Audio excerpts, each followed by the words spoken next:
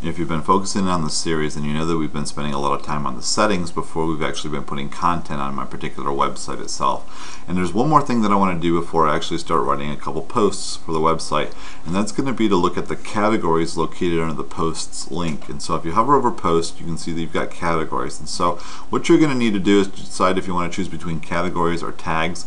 I typically favor the categories. I just like the way that they're set up on my particular website, and you can convert back and forth between categories and tags. You can see there's a little link that we've got here to do that.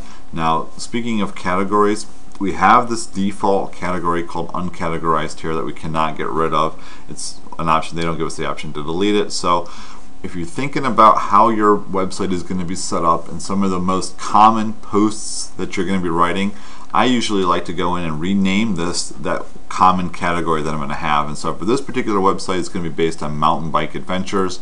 And I'm going to kind of put the focus in on this particular website to be something that's going to be geared more towards beginners or even advanced users.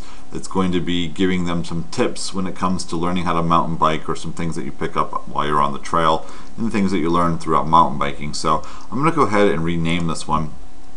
And so let's go ahead and rename it Tips and Tricks. And the parent category is basically if this was a child category that belonged to something that was a bigger, broader type of a category. There isn't one for this particular one, so I'm going to go ahead and leave that there. The description is an optional thing that we have to choose, and you'll see that it's not something that we need. Some themes may show it, so it depends if you want to add it or not. I typically do not add a description at all, so I'm going to go ahead and hit update. And you'll see what happens is it's renamed it here within WordPress. You see the tips and tricks has been renamed. I have the option of going back in and renaming it again or doing some kind of editing to it. The description doesn't show anything because I didn't add a description.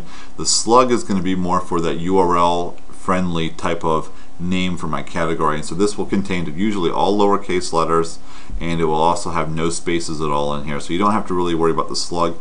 If this was a hosted WordPress website, you can change the name of the slug and make it something that you wanted.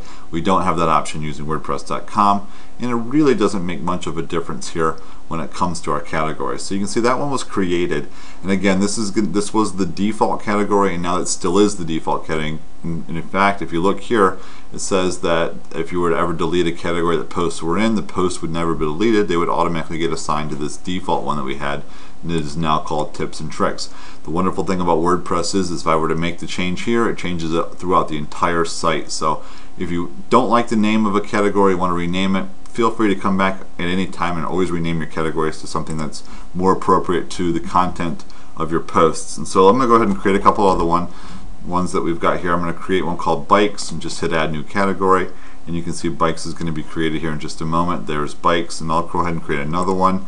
Let's call this one Trails, and this one might have something to do with the different trails that are out throughout the United States. And so let's go ahead now and create a child category of the trails, and so I'm going to break it up into different areas. Let's just go ahead and put one as maybe the United States, and so I'll go ahead and add the category. And whoops, I forgot to choose the parent, but I can come back in here and choose edit at any time, and I can now tell it to be basically the parent category for this one is going to be trails. I'll go ahead and hit update, and you'll see that it will modify it for me, and then you can see that the trails is now is indented underneath the USA is indented underneath the trails. And so if I were to pick some other, let's go ahead and do maybe Canada, there we go, and choose trails. You can see that I can make that also the trails a parent category of Canada. And the reason why I would want to have something like this is because if somebody was searching my website and looking at categories and they may click on the trails, they would get all of my posts that belong to the Canada category as well as the United States category that we have here. If they wanted to get more specific, they could easily click on just Canada and find any trails that I may have here that relate to specifically Canada but not the USA. So it gives us this hierarchical structure as far as our categories are concerned, and we can actually provide links on my website, my WordPress website, to each one of my categories and show all the posts that belong to that specific category. So that's why I really enjoy using categories for my website, is because we can, as a user, somebody could really narrow down to the specific posts or articles that you write that are on a specific subject itself.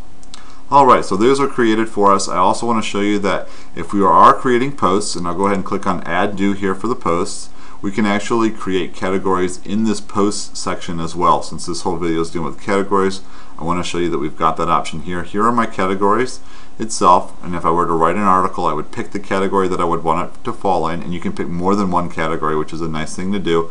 But I can also have the option here to add a new category right in the post section, and it gives us this option here. I can go ahead and type in the name. Let's say that I wanted to have something like gear, and I can choose whether there's a parent category or not. If I hit add new category, you'll see that it will automatically refresh my site, and then gear is already up there. And so it assumed that I was going to create this new article, and because it didn't have the category, it's already checked it for me when I created it. I can just uncheck it for this particular subject, but it's now been created. If I were to go back into the categories, I can see the list of all of the different types of categories that I have, and I could definitely delete everything but the tips and tricks. And so this is the video on categories. Before you actually start making posts and putting a lot of content on your website, you may want to come up with some kind of structure of how you want your categories to be broken down in and what kind of structure you want them to be.